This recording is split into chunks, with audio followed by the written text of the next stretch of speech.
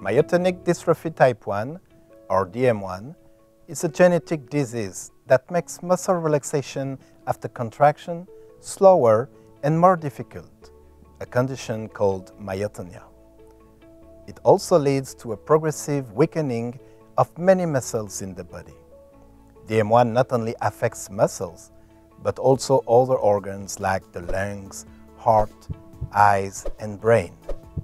Since it affects the brain, we can find neuropsychological and behavioral symptoms. Neuropsychological and behavioral symptoms can be grouped into 4 categories: sleep disorders, excessive fatigue and daytime sleepiness, apathy, and cognitive impairments. Sleep disorders are very common in myotonic dystrophy type 1.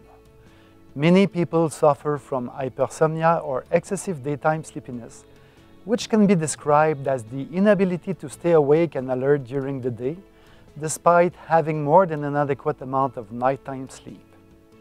Other people may have sleep apnea, a potentially serious sleep disorder in which breathing repeatedly stops and starts. If your affected relative snores loudly and complains about feeling tired, even after a full night's sleep, you might have sleep apnea. In addition, it is possible that your relative moves his arms or legs involuntarily while sleeping. He may have what is called periodic limb movement disorder. Patients who have severe fatigue have a reduced ability to perform physical or mental tasks. In the most extreme cases, some may feel exhausted for hours after just a short period of physical work.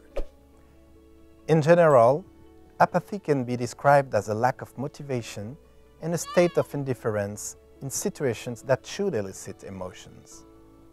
In everyday life, this can manifest by a low level of activity.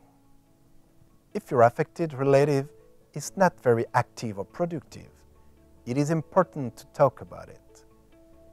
Better understanding why they are inactive will allow you to implement strategies that are better suited to the situation.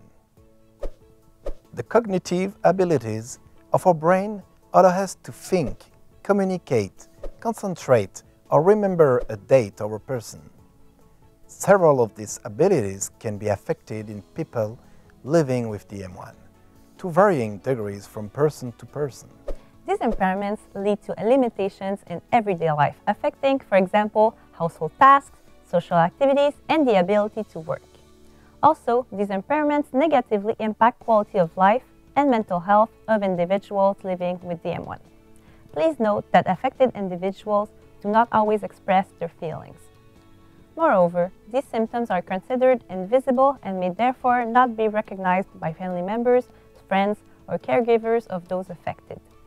This can lead to frustration or even conflicts within families, at work, or in any social relationship.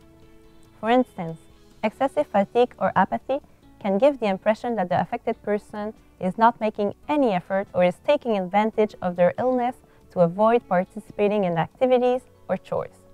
However, in many cases, these behavioral aspects can be directly attributed to DM1.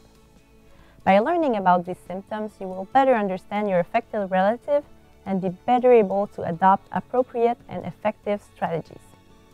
However, it is important to remember that DM1 is highly variable from one person to another, both in the diversity and severity of symptoms.